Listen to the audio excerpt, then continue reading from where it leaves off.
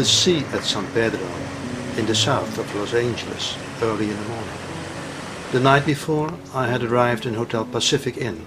Nearby, my wife Aafke is still asleep. Suddenly, I see a large container ship.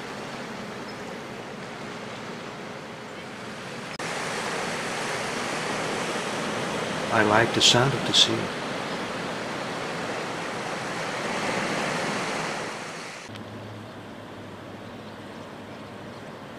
Back at the hotel, Aafke is on the balcony.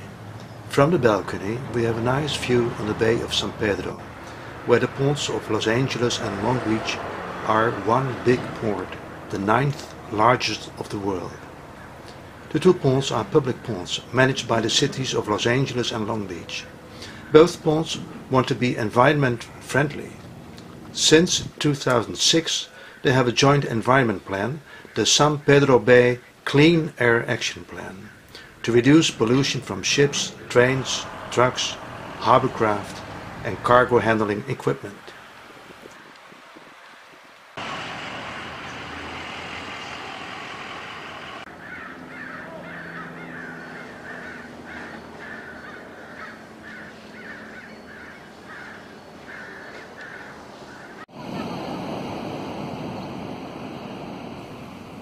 We go to the beach at San Pedro.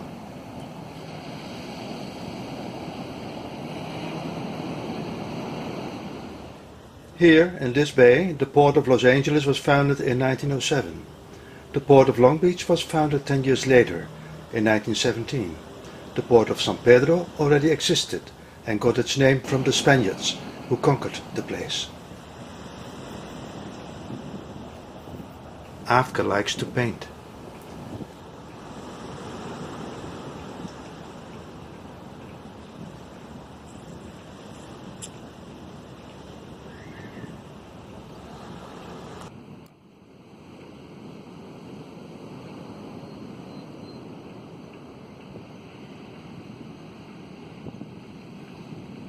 We are writing a book about world ports. Here you see the Port of Los Angeles in 1913 at San Pedro Bay, and here is a map of Los Angeles with the ports of Los Angeles and Long Beach at the south.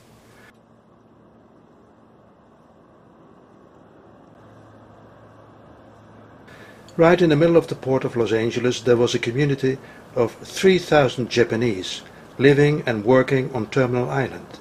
Most men were fishermen. The women worked in the fishing canning industry. The fishing industry was the largest of the United States. In the Second World War, the Japanese bombed American Marine ships in Pearl Harbor. A few months later, the Japanese at Terminal Island were deported and sent to prisoners' camps. They lost their houses, their shops, cafes, community centers, schools and belongings. In 2002, a monument was built at Terminal Island to commemorate the injustice done to this Japanese community.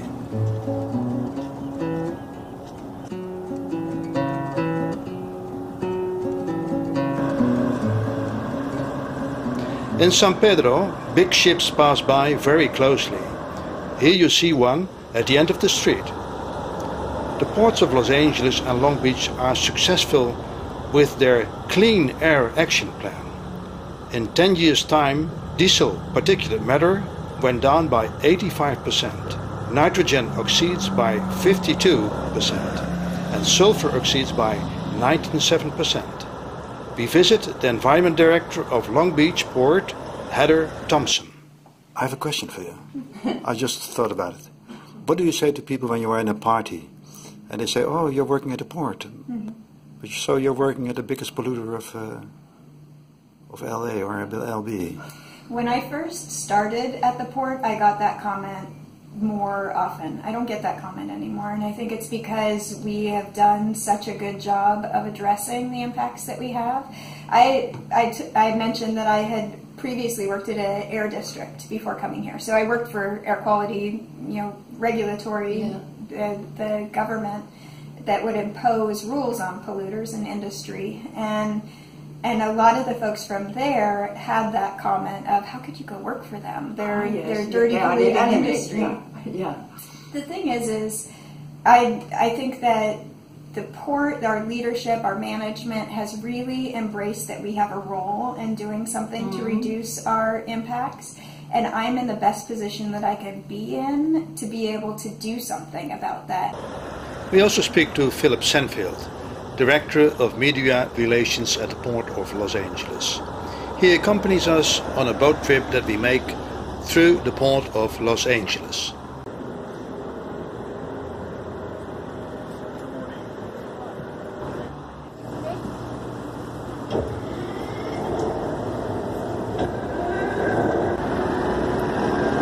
Our guide of today.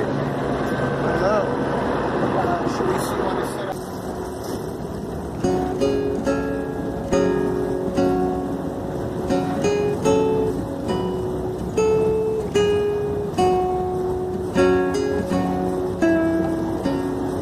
The main reasons the Port of LA has grown so much over the last 34 years is because of our geography. We're the gateway to cargo in Asia, all of the countries in Asia, Japan, China, Vietnam, Singapore, all these countries.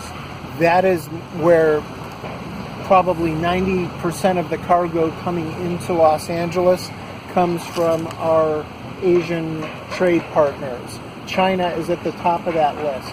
It used to be Japan was the #1 trading partner. But that was so in the 70s and the 80s, and that started to change in the 90s as China became more dominant. And to give you an idea, we had in the late 80s probably 200 or 300,000 TEUs a year coming from China, and now it's probably 4 million or so. So China is, right today, about 60% of the goods coming into the port come from China.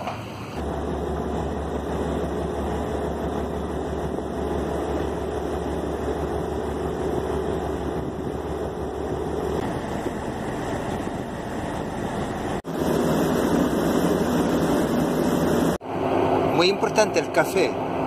Muy importante el café. Gracias.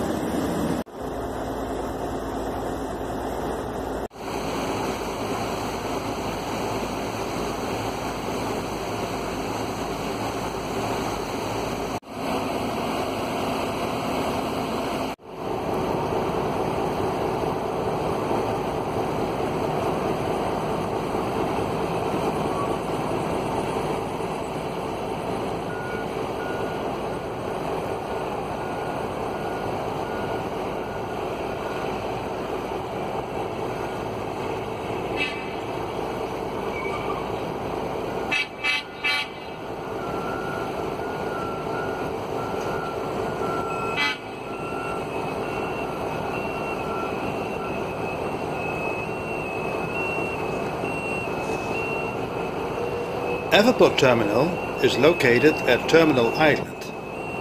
It is a container terminal with 3 berths and 11 cranes. Its plan is to deepen its berths and improve its terminal facilities to accommodate the larger next generation mega ships. This ship, Costco Italy, is one of the mega ships visiting the Everport Terminal. The Port of Los Angeles is investing in infrastructure to deepen harbor channels, extend crane reach, and increase storage and backland transport for mega ships that carry more cargo and make fewer visits. Mega ships increase supply chain velocity and improve the region's air quality. The Port of Los Angeles receives more mega ships than any other port in North America. The suspension bridge connects San Pedro with Terminal Island and goes on as a highway to Long Beach. Before it was opened in 1963, there were ferry services to Terminal Island.